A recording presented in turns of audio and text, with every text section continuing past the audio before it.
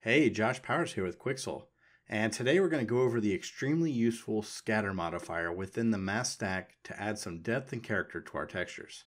So let's dive right in. The scatter modifier is a very handy feature that allows us to distribute our mask in a particle-like fashion.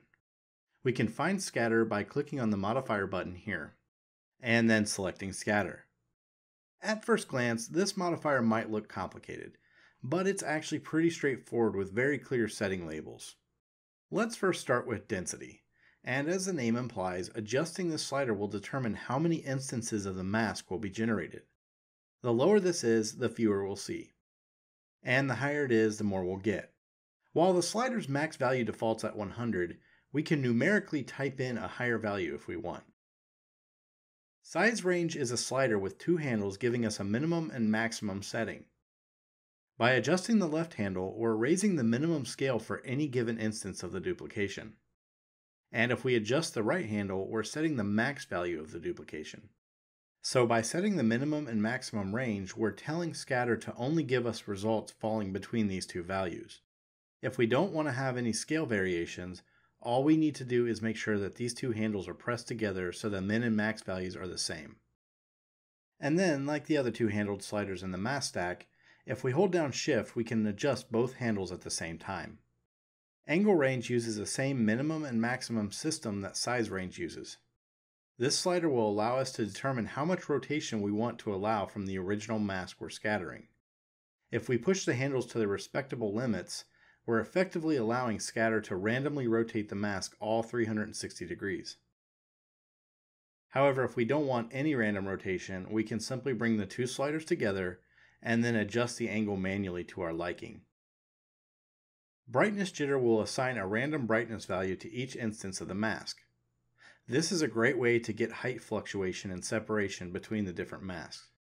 If we pull this slider all the way down to 0, we're telling scatter that we don't want any brightness jitter, and it will exclusively use the original mask's value.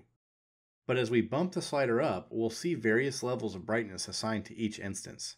The higher we go, the broader the range becomes until we max out at 1, which gives us values ranging from full black to full white.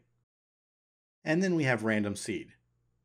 Adjusting the random seed slider will give us different results for the layout, rotation, and size of the instances, as well as the brightness jitter. We can also lock the distribution of the masks to a grid-like fashion, which can be very useful at times. The settings for grid are the exact same, except density has been broken into X and Y sliders to allow us even more control over the grid instances.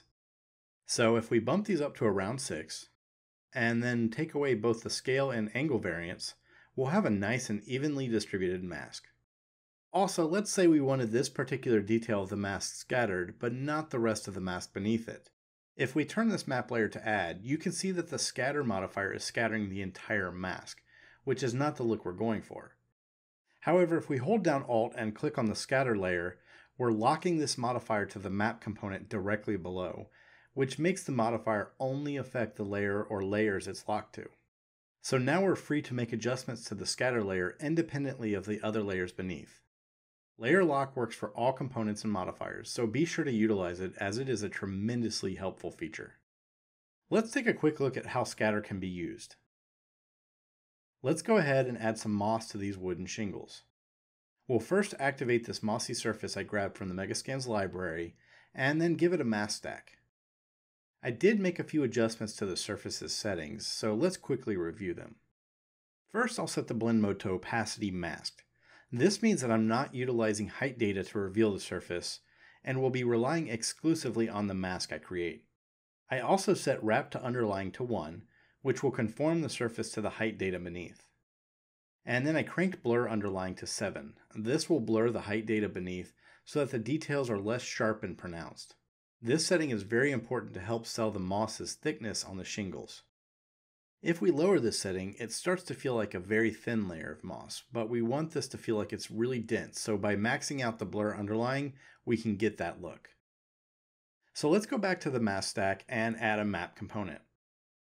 We'll set the selection to Library Asset, and then we'll click on this folder icon to select an asset from the Megascans library. We'll do a quick search for brown moss, and select this decal here. The only thing we'll need to do now is choose the opacity mask as our source texture from the drop-down menu. If we go into mask mode by pressing 9 on the keyboard, we can see that we're now using the opacity texture of the Atlas surface as our mask.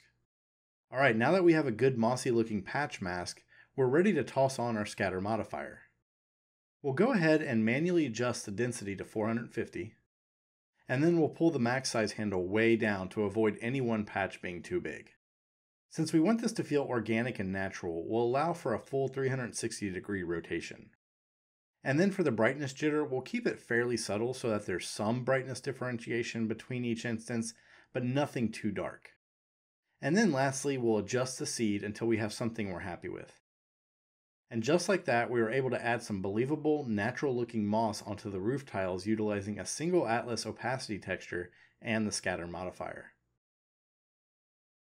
Another handy way we can put the scatter modifier to use is to quickly create unique height information from a Megascan surface.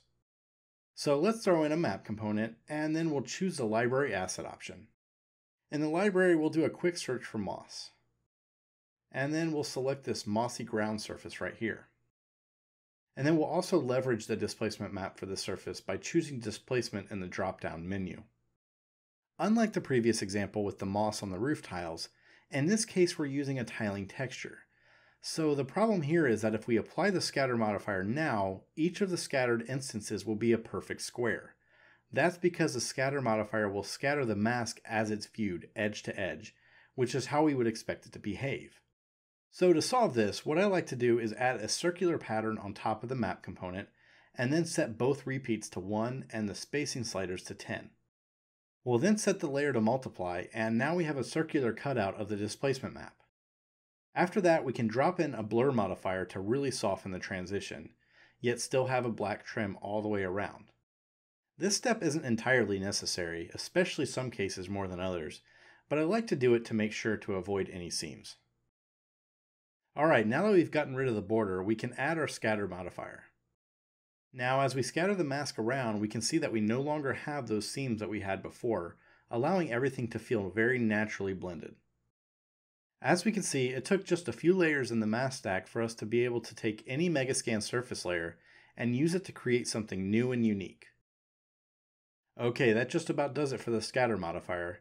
As always, I hope you were able to get a better understanding of how this specific feature functions and that it will help you create breathtaking textures. Thanks so much for watching, and we'll see you in the next video.